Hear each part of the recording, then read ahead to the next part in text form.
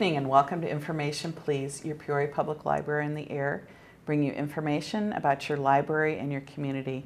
And this evening my guest is Amanda Doyle, and we're going to tell you about an exciting program that we're doing on May 2nd called Outlander, The Gathering. Hi Amanda. Hi Tricia. I know we're both so excited about this, being big Outlander fans. We can't wait. Yes, I've been an Outlander fan all my life, and so I'm really excited about this. Well, I remember when I discovered the Outlander series, which of course is by, Diana Gabaldon, who is like a PhD chemist or some crazy thing, and was writing a novel just to see if she could do it. And I think I discovered them walking through the library when I didn't work there years ago, and she'd maybe written 3 of them at that point. But the problem with that is then you get into that thing where you read them and you have to wait and wait and wait and wait to get the next one. Exactly. But for those who aren't aware of the Outlander phenomenon, why don't you tell us a little bit about what Outlander is? Outlander is a book series. I think she just put out book 8. And she has a plan for book 9 already. It starts with the story of Claire Randall, she's a World War II nurse right after World War II. She goes with her husband to Edinburgh and Inverness to research her husband's genealogy, and things from there kind of happen, events that change her life. Yes, yes. To say the least. And this has been such a big phenomenon. Everybody always said, oh, we want it to be a movie, we want it to be a TV show, we want something. And this is one of those things where the books are this thick. I mean, the first book, Outlander, isn't, but the subsequent books are huge. And everybody said, how on earth could you make this sci-fi, time travel, historical romance, you can't mystery, you can't put it into a genre. How are you going to put this on film? But finally, who did it? Starz, the cable network Starz did it, and so we officially have our Outlander show, and it's a huge success. Yeah. I mean, fans around the world, the first episode, it went, crazy and crazy. And everybody who's into following Starz, there's plenty of stuff out there from the actors who are playing the main parts, and constant little peaks of this and that. And at this point now, we're seeing the second half of season 1, and they've already signed for season 2. Exactly. So if somehow you've missed all this, we should, at this point, have the first part of season 1, which aired in the fall of 2014, is on DVD, and the library has a copy, and hopefully you can get your hands on it, or, however. And so I'm sure it'll be a while before the second half of season 1. I don't understand this season 1, season A and season 1B, but that's the way TV works now. So you have to wait a long time. But if you hadn't seen it, you could get the DVD, you could read the book. And the TV series has followed pretty faithfully, hasn't it? It really has followed pretty closely. There's always little changes, from book to film. Yeah, you have to from film. But I know all the fans are really pleased with how it's going, and it's just been amazing to see this book we've all loved for, nearly 20 plus years. Now come to life with these characters, and it's just amazing. It's amazing. Well, I've got a couple of pictures here, and there's Claire and Frank, her husband, in 1945 on their second honeymoon, which of course they had been married for a long time, but because of World War II, had spent very little time together. They were apart for the whole war, pretty much. And they're trying to get to know each other again, and things are a little, they're good, but not as good as they could be, maybe, And Frank's all fixated on an ancestor he has in 1745, right? Which is the reason why they're back in Scotland in this area. They're looking up for his... I can't even remember how many generations. Many generations back, but Black Jack Randall. But they go and they look at the stones, and because they heard that there's some local folks practicing the old magic, and they watch. I forget what. They don't call them witches so much. More druids, and just they do kind of the old ritual of the, around the stones and the bonfire and the, lanterns and kind of. And of course, dancing. there's those holidays like Beltane, which we're going to have something very exciting about that time going on at the library. But poor Claire accidentally. Yeah, one afternoon she goes to visit the Stones on her own, and she gets transported back to Scotland, 1743. Yeah. So And meets Black Jack Randall, Frank's, many generations removed direct ancestor. Yep. So she meets this man, and of course she looks out of time and place, and he's immediately suspicious of her. So the story revolves around Claire and Black Jack Randall's kind of obsession with her. Yeah. And he's not a nice man. No, particularly he's not like Frank. No, he's not not like at his all. descendant Frank. So the book revolves around her trying to stay out of his, and go back home. Yeah, and try to get back to home. Frank, but she has to avoid his ancestor to get there. But in the meantime, she meets Jamie Fraser. Yes. He kind of saves her. And that's Jamie in the front there, the one with the kilt and the knees. Yeah, kilt and the knees. So she meets Jamie Fraser, who was known at the time as Jamie McTavish, because he is also trying to hide from Black Jack Randall. So they kind of find allies in one another, and they become friends and they become close. Yeah. And all these other characters are in the books and in the movie, and all the folks writing around them, but we'll let people find out who they are. We don't want to give away too much. Yeah. And then so as Jamie and Claire get close and friendly, she's, like I said, she's trying to avoid being interrogated and imprisoned by the British. So what is given to her as really her only option is to marry Jamie. So she's part of the clan. Yeah, and so she becomes she becomes a Scottish citizen, and at that time, British, forces, British Army officers could not interrogate or imprison Scottish, citizens unless there's a due cause, and they don't really have anything.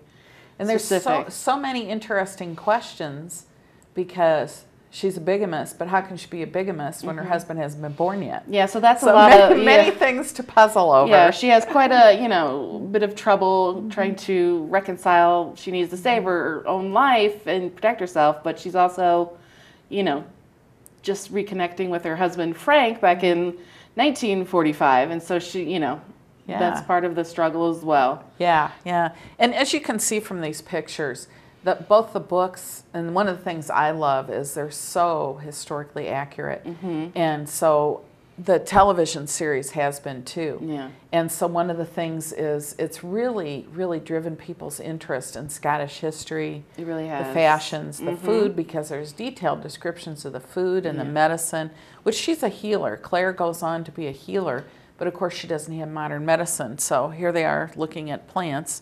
Again, they spend a lot of time looking at plants.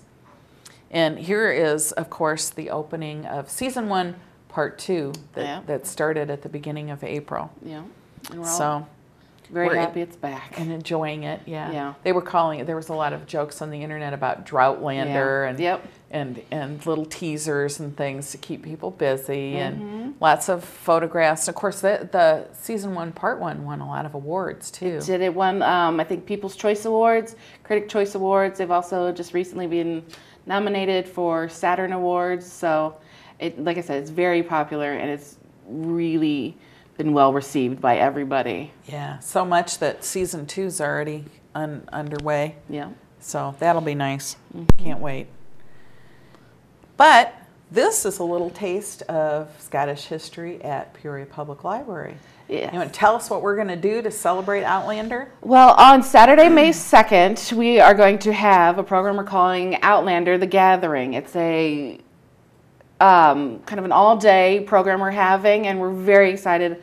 A lot of, right here on the screen, we see Wendy Blanton. She's a bard or storyteller. Her official title is Shawnee.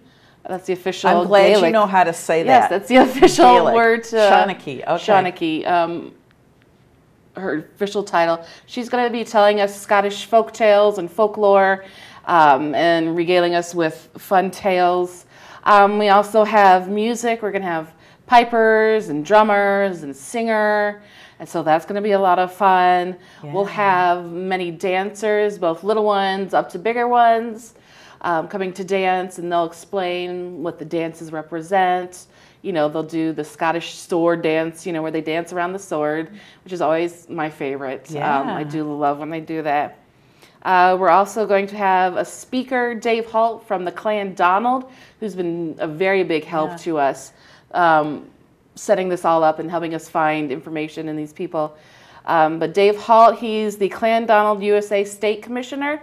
He's going to give us a talk about the Jacobites, the Jacobite Rebellion, the battles. Which, of course, is the time period that Claire got sent right back to. Right before the, I think the second Jacobite Rebellion, you know, the Clan Fraser and the Clan Mackenzie, which is who Claire finds herself with, they are kind of aligning themselves with what they're hoping is the future king, you know, Prince Charlie, to put him back on the throne. If people don't know about Scottish history and about the Jacobite Rebellion, I mean, it's all tied in with English history and Protestants against the Catholics, and so much fascinating history. But the Jacobite Rebellion there were several of them, but this particular one is really fascinating and explains why we have such huge numbers of Scottish people that, you know, were sent over here. They wanted them out of Scotland. They were done fighting with them, took the Highlanders and sent them over to America. Imprisoned them or sent them to America. If they'd been in prison, they sent them to America when they got out.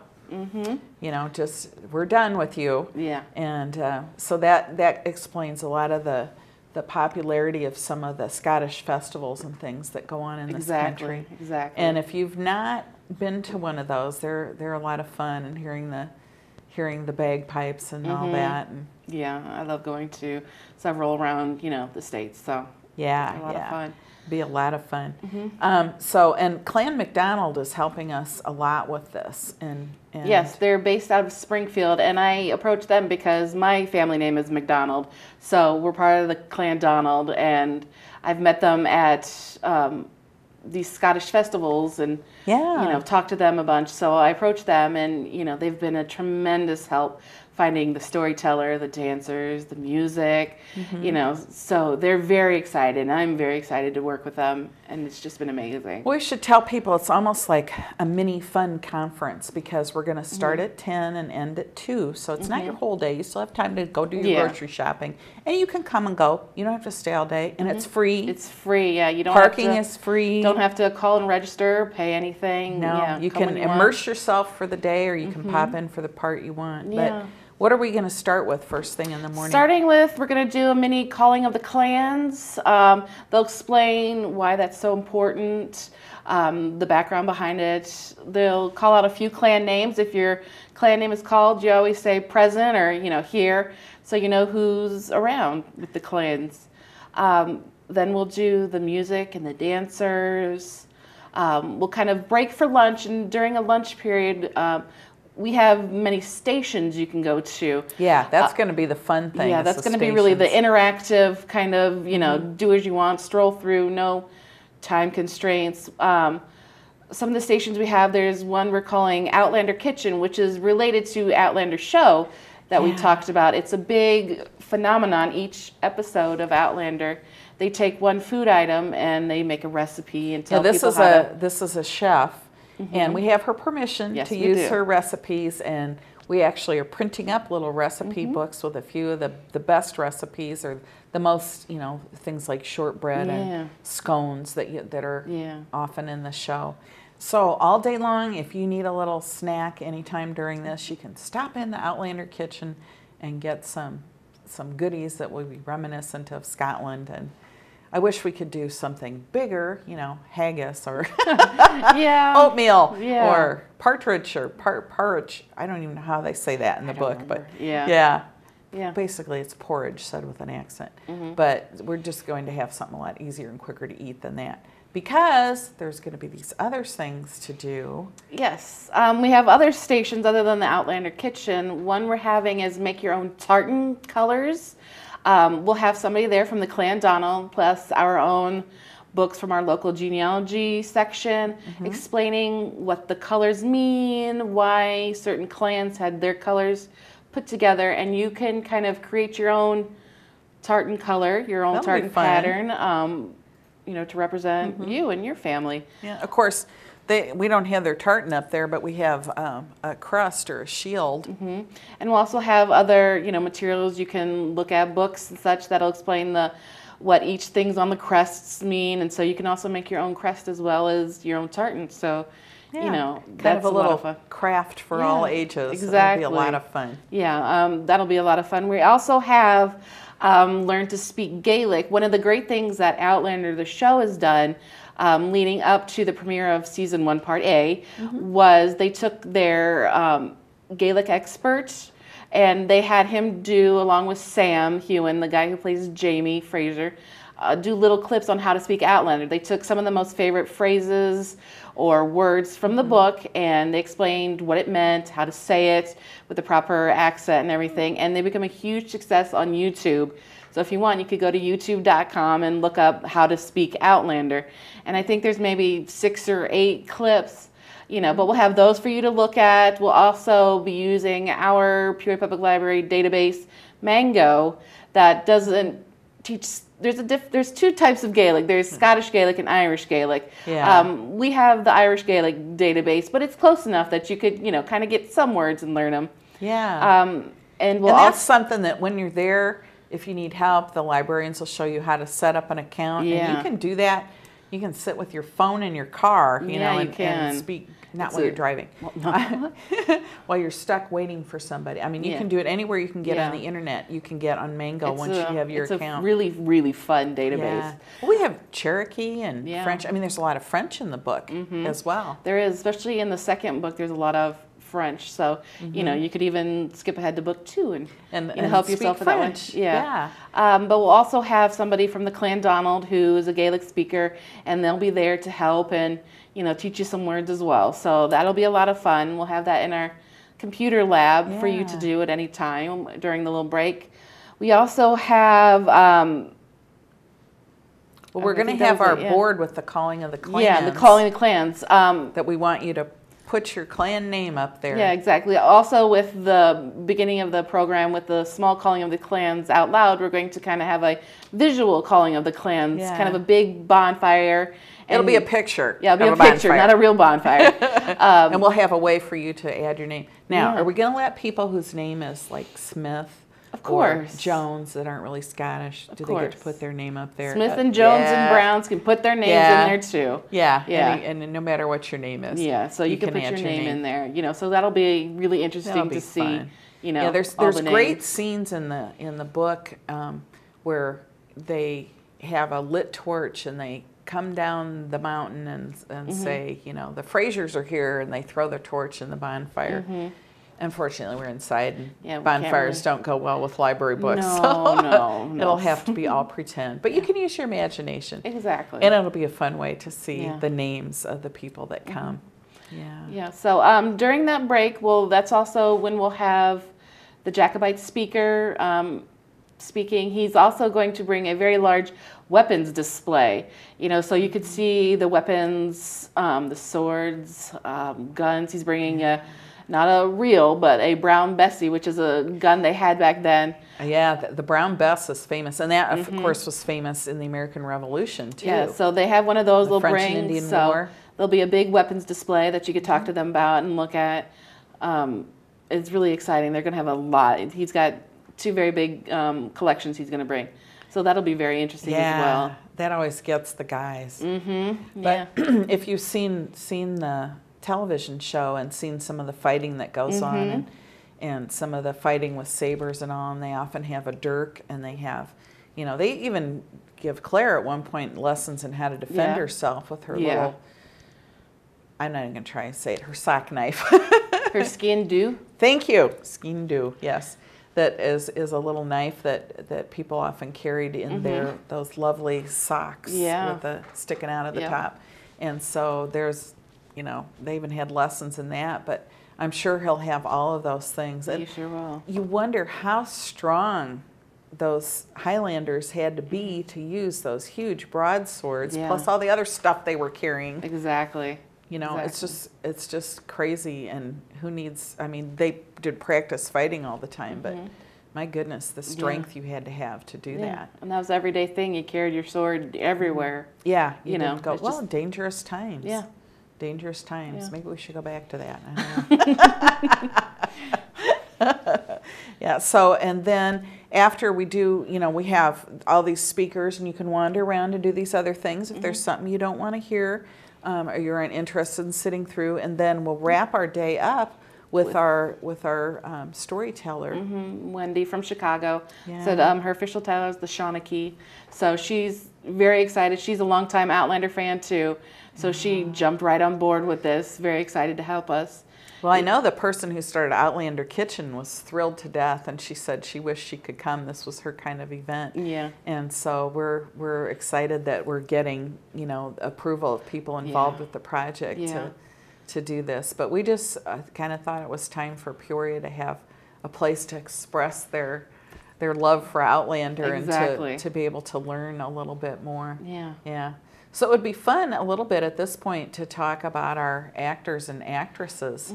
And of course, anytime you have beloved characters like Jamie and Claire, people have a picture in their head of who those are. So who are Katrina Balfe, and then Balfe. Sam Hewen. Yeah. Sam is Scottish. Katrina, though, is Irish, but she puts on a great English accent, so don't Oh, worry. she does. She Yeah. sounds very English, and she looks English. She has she that does. very Pale. beautiful skin, the dark hair, and of course Claire in the book has this wild curly hair. I'm Yeah. not sure her hair naturally is that curly, but Yeah. I think Sam really plays the redhead well. Yeah, he really does.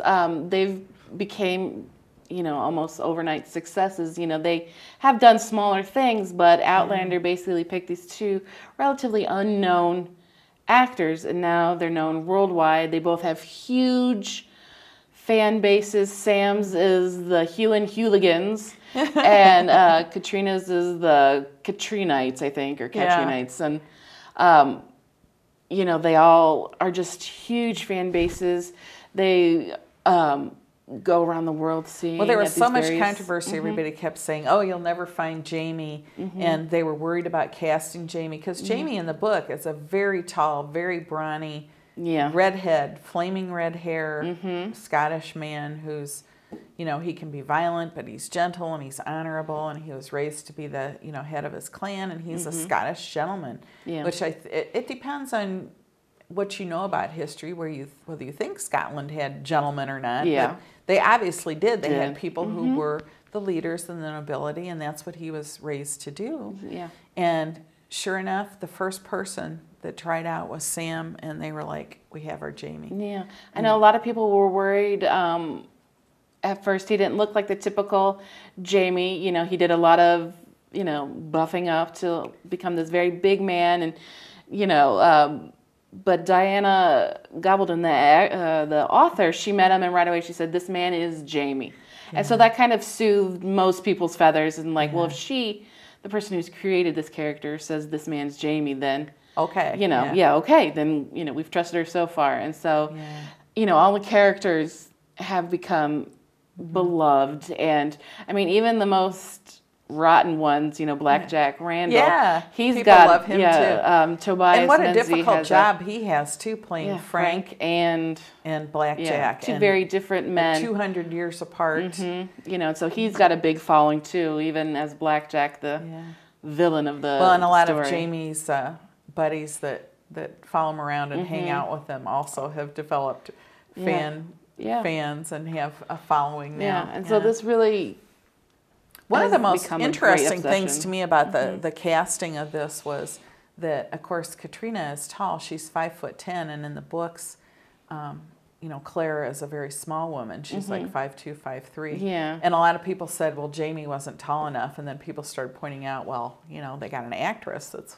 way taller, but people have accepted it, and you get lost in the story. Yeah, it's so well made that, you know, okay, so she's not as, you know, short as she should be in the book, but that is a small detail, and Oh, they've yeah. just told the story so beautifully, and it's just so well made. I mean, even visually, Yes. not just the story and the words, Yeah. but that you just get lost, and each episode is better and better. You know, you'd say, well, last night's episode's been my favorite. Well, then next week, well, this has been my favorite. Yeah. You know, it's just, it gets even better with Yeah. each new episode, and it's And that's amazing. kind of the way the books have been for me. You know, Mm-hmm. I loved the original Outlander book when I read it, and Mm-hmm. then reading the sequels, it's fascinating to me. One of the things I love, of course, is history and how accurate these books Yeah. are. We've talked a lot about the TV show because that's what's on everybody's mind now. Mm-hmm. But anybody who's a book lover, it doesn't matter, male or female. My brother loves these Yeah. books. Because there's so much, there's war and Yeah. there's so much very true, very accurate history, costumes that we talked about, the food, and there's so much on botany and the medicinal plants and so Yeah. much about, just everything. Yeah. And I don't know if I could pick a favorite. Can you pick a favorite out of the whole series? I think the third one is my favorite of the okay. whole series. And they are incredibly historically accurate. That's why it takes so long for her to put out a book, because she goes into such detail in her research and that she wants to make sure everything is right. I mean, even to the smallest detail, And so her that's- continuity is wonderful too, Yeah. because she'll bring up something from way back and it matches perfectly. Yeah. But anybody, we're out of time, so real quickly, on May 2nd, free event, free parking, 10 to 2, everything Outlander at Outlander the Gathering, Peoria Public Library, main library down in the auditorium. Go to the Outlander kitchen, watch some dancing, hear a storyteller, hear the pipers, the drummers, learn to speak Gaelic, design your own tartan. Anything you want to do, we're probably going to have it. And we would love to see you there and have you there for our gathering. Have you put your name up on our bonfire and say you were one of the clans that attended the gathering. All the information is on our website at peoriapubliclibrary.org. Can't wait to see you. And next week on Information Please.